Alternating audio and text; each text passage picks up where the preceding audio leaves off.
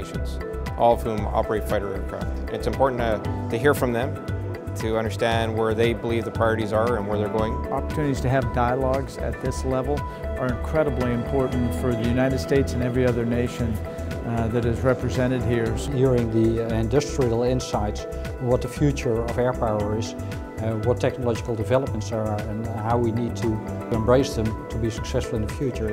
And within 2 days, if you see the agenda of this conference, it's quite overwhelming. Yesterday we had 12 presentations, and I was surprised about the contents and the thickness of the information we get yesterday. A lot of very good presentation about air combat and modern air warfare.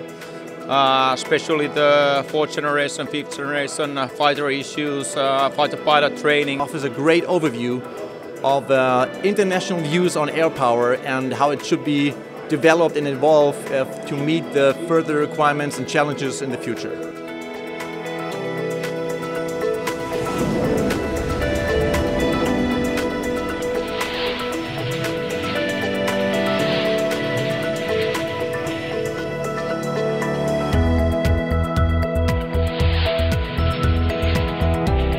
So this has been a superb couple of days at the International Fighter Conference. As we face a very contested and congested world, we are going to need combat air power in the future, and gathering together like-minded experts in a forum where we can have open, frank discussion and share dialogue and ideas is really very important. We were able to not only visit with many of the 44 countries that are part of the air-to-air and air-to-ground portfolio that Raytheon brings to the air forces of the world. We were also able to meet with many of our key customers.